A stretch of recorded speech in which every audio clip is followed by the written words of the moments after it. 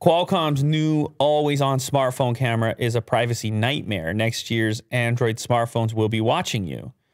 Always on.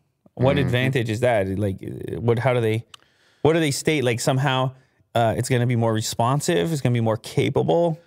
So it is actually about privacy. The fact that since it's always on, it could detect right when you look away, or it can't detect your face, then it would just be locked. Or if someone was beside you, it would lock itself. Use the privacy discussion in order to invade your privacy.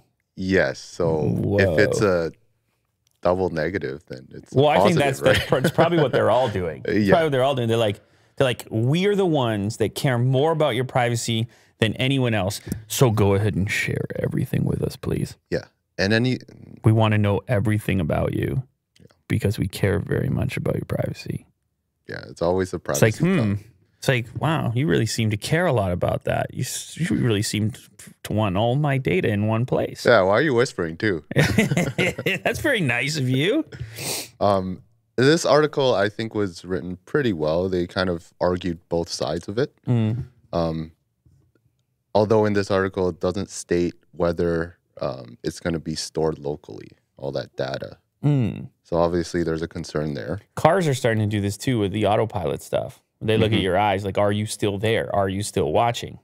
Depending on who you are, the statement can be exciting or terrifying. For Qualcomm, it thinks this new feature will enable new use cases, like being able to wake and unlock your phone without having to pick it up, or having it instantly lock when it no longer sees your face.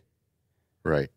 Qualcomm's main pitch for this feature is for unlocking your phone anytime you glance at it, even if it's just sitting on the table or propped up on a stand, or I guess in the car, maybe on the car mount. You don't need to pick it up or tap the screen or say a voice command. It just unlocks when it sees your face. I mean, listen, man. Oh, here you go. When you're doing a cooking recipe and you need the next steps and you don't want to touch it. Yeah, convenience. Sure. Convenience versus privacy. The age-old discussion. You put 17 locks on your door. Well, it takes you a while to get in your house, doesn't it? Exactly, yeah. But it's super private. This, of course, is all coming out of this Snapdragon Tech Summit 2021. Where do they all go? They go to Hawaii or something?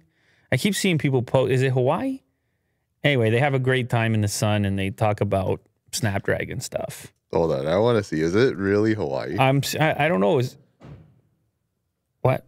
Montreal. You typed SP Tech Summit. Oh. That's not going to work. Whatever. It's not going to work. Hawaii. Yeah. Oh, wow. Is it? Yeah, Hawaii? Wow. They go to Hawaii, and that's how they get people to go, because they're like, yo, you're going to Hawaii. And they talk about all their new products, and then people post about their new products, and it's all very beautiful and wonderful. Well, everybody gets something out of it.